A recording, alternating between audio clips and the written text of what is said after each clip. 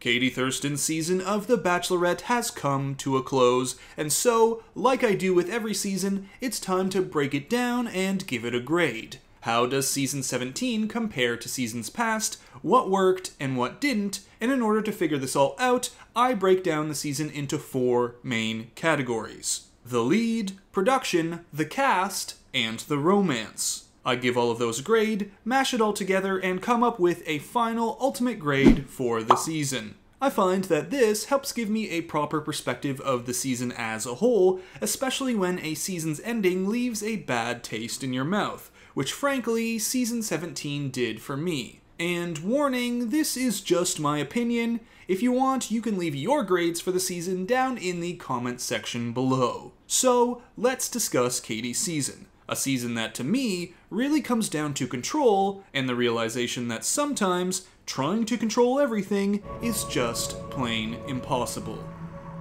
We just crossed the threshold.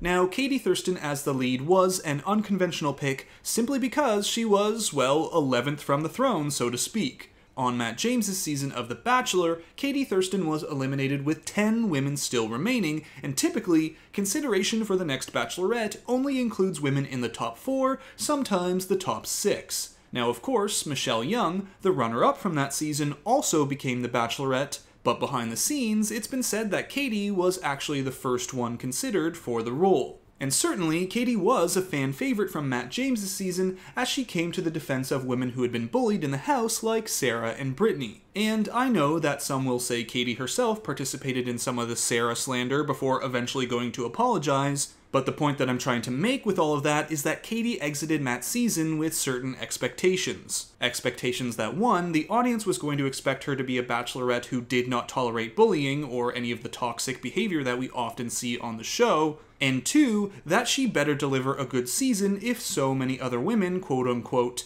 ahead of her in line, were passed over for the job. And these expectations of her, expectations to follow this sort of sacred timeline for a season, I think are reflected in the decisions that she made. For example, the desire to immediately weed out those not here for the right reasons, which is not a bad thing. I just think that, at times, Katie relied on the feelings of the group over her own instincts, which might have been done in an attempt to not have something happen to her that's happened to so many leads in the past. Going through 6 episodes being fooled by someone while the audience screams at their TV saying, "How is this person still here? How do they not see this person for who they really are?" And I'll be honest, if I were on the show and I was the Bachelor, that would be a huge fear for me as well. I too would probably consider, well, maybe if some of these people are saying this person is not here for the right reasons, I should probably just send them home right away so I don't look like a fool. I mean, we did see Katie say she was actually going to keep Carl around until the men spoke out about it.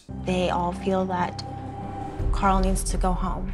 Like, I don't know what I should do because originally I planned to keep Carl tonight. Which, yes, was probably the right move, but it also seemed to breed this idea that the men could make accusations and it would work. Now, maybe in the same season with another cast, the guys wouldn't have formed this hit squad where week after week another person was accused of being there for the wrong reasons, but that's something that you can't control. So in the end, it probably would have just been better to say, "F it, I'm going to make whatever decision I want. I'm the Bachelorette after all, let me figure out that Carl or Thomas or whoever is a knob on my own." And I wonder, if these moments like sending Carl home, or more specifically, slamming Thomas by baiting him with a rose and then calling him out, also accompany this expectation that the season needed to be good in order to justify why Katie was picked. Now, that whole Thomas stuff was likely a production decision as well, trying to have a moment like when Hannah Brown pulled back the rose pedestal from Luke P. But what made that moment was that it wasn't planned. It just happened. It was in the moment. These seasons are truly the best when that control is relinquished. We all roll our eyes when drama seems forced by production, but when it comes to stuff like Katie and Greg's breakup, which was far from controlled, we're enthralled. Same goes for the romance in this franchise. When it's not forced, we too fall for the couple. And I think this sense of control also applies to Katie on social media. Which, first of all, I did love how active Katie was on Instagram and Twitter. I'd prefer that over the opposite. but I also think it's a double-edged sword. Make a wrong post or like something that you shouldn't, and even if you immediately delete it, someone has already screenshotted it and it's off to the races with the online speculation. Plus, some people were just ticked off that she threw out all these red herrings to try and fool Instagram, Twitter, and TikTok sleuthers. But eventually, like with most things in life, you learn that you can't control everything. Michael leaves suddenly, Greg leaves suddenly. As the season starts airing, Greg becomes a fan favorite, which I think led to a lot of the frustration that we saw with Katie. In digging into Greg at the After the Final Rose, Katie was taking back control, which, strangely enough, was kinda like doing what Greg did when they broke up. Trying to grasp control of an extremely complicated narrative when there's wrong on both sides. Now, all this being said, there's a lot I want to commend Katie on as well. Being so open about her sexual assault on national TV took a lot of guts, and encouraging the men to be open and share the vulnerable parts of their life if they're ready, and doing so without judgment,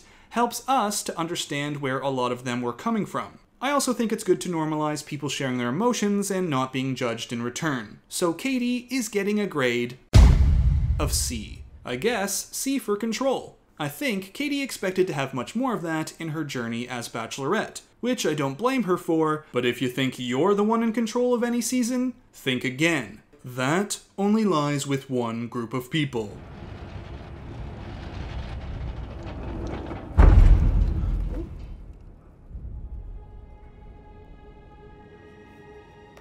Production is next. The masterminds behind everything. They control the edit, they make the story. Every step you took to get here, I paved the road.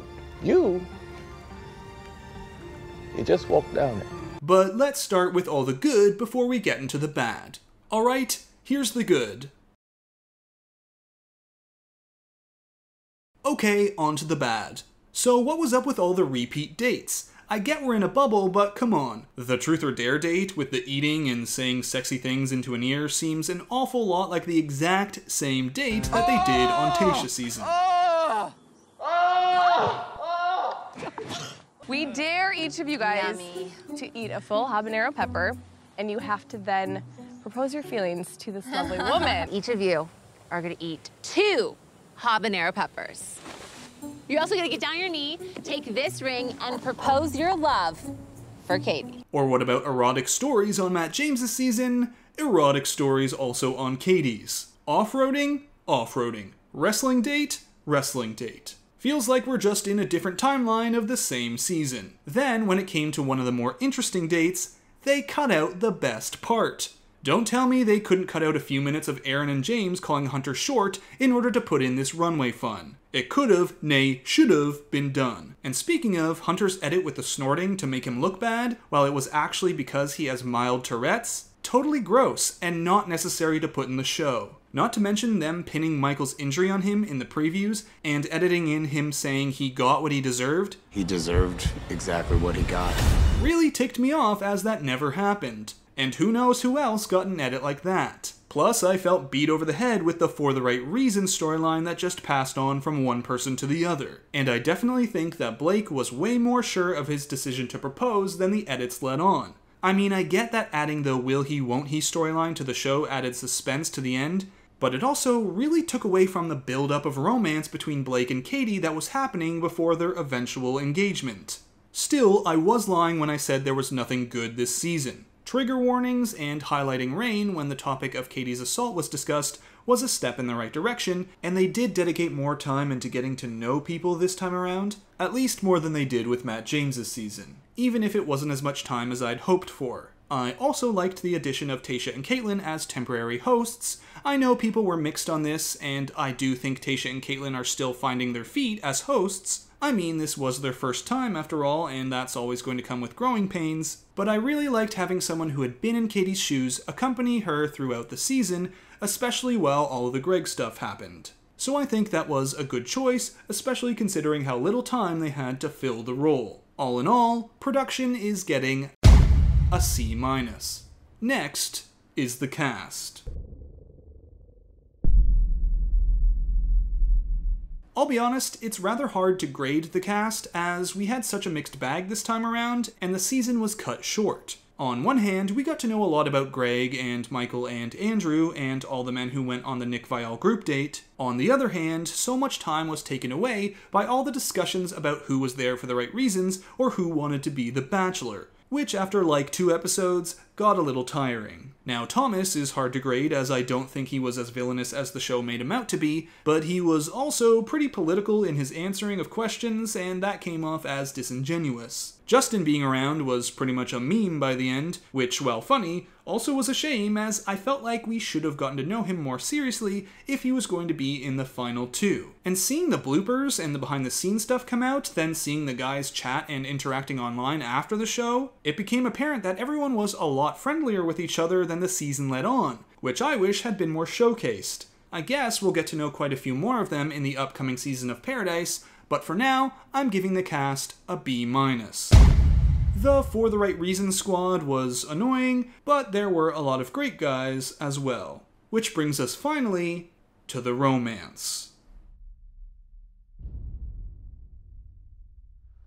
I'm gonna be honest, I felt a little let down when it comes to the romance department, but in a different way than with the last season of The Bachelor. Now this season, I think the romance was there and that it was getting off to a great start, but then somewhere around the middle, we dipped. Maybe it's because the season was only 10 episodes and cut so short, or maybe it's because Blake, the eventual winner, came in during episode 4 and really only started his journey halfway through the season. Not to mention, part of that included people questioning his intentions, as this was the 3rd Bachelorette that he was dating. And don't get me wrong, I like Blake. It's just that him going from episode 5 getting his first one-on-one to episode 10 getting engaged is always going to end up being a little rushed. Plus, one of those episodes in between was entirely dedicated to Michael and the Men Tell-All, so that's even less screen time. Throw in the whole Greg business for another episode, and the fact that most of the ending was edited in a way to make it seem like Blake might not propose, and I think I've pinpointed why I didn't have the same sense of excitement for this ending